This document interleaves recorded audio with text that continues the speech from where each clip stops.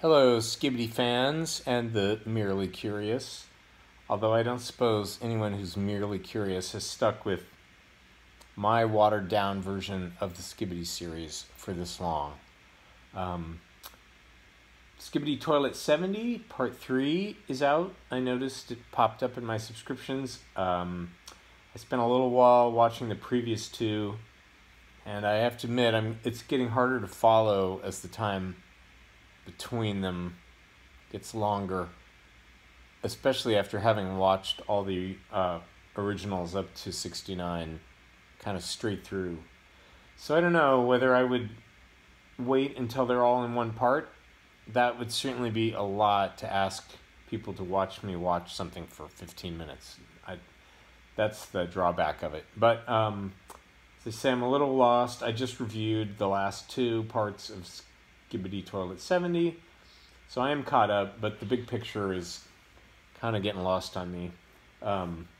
In the previous installment, we found diaries and logbooks written in Greek characters and some sort of lore of the characters of the Skibidis, and we continue from there as they continue out of that lab. Here we go.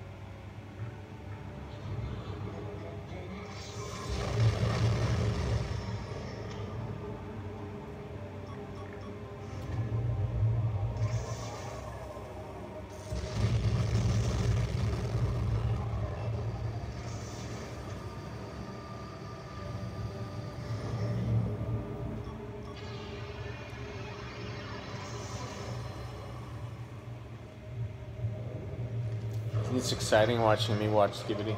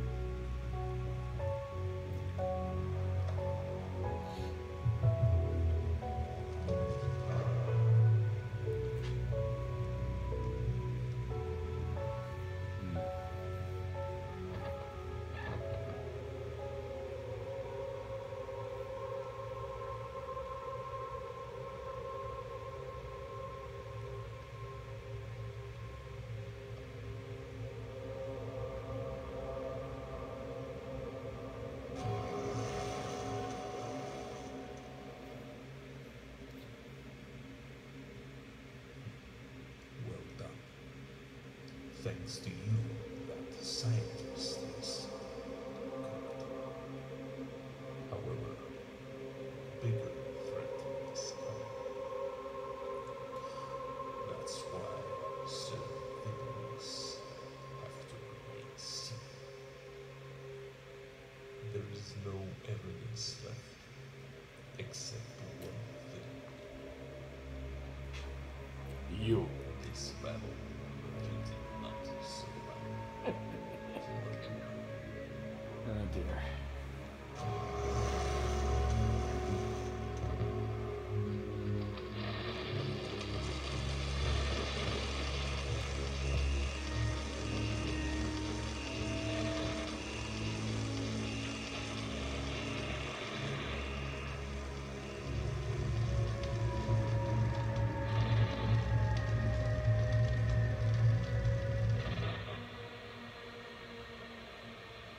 Nice. End of 70, and that seems like the end of a big old arc. So pretty cool. That was 6 minutes long. Oops. And take some time to digest all that. I'll watch them all through. Yeah, if you know what is the plan for the next section of these, I don't follow anything beyond the videos themselves, but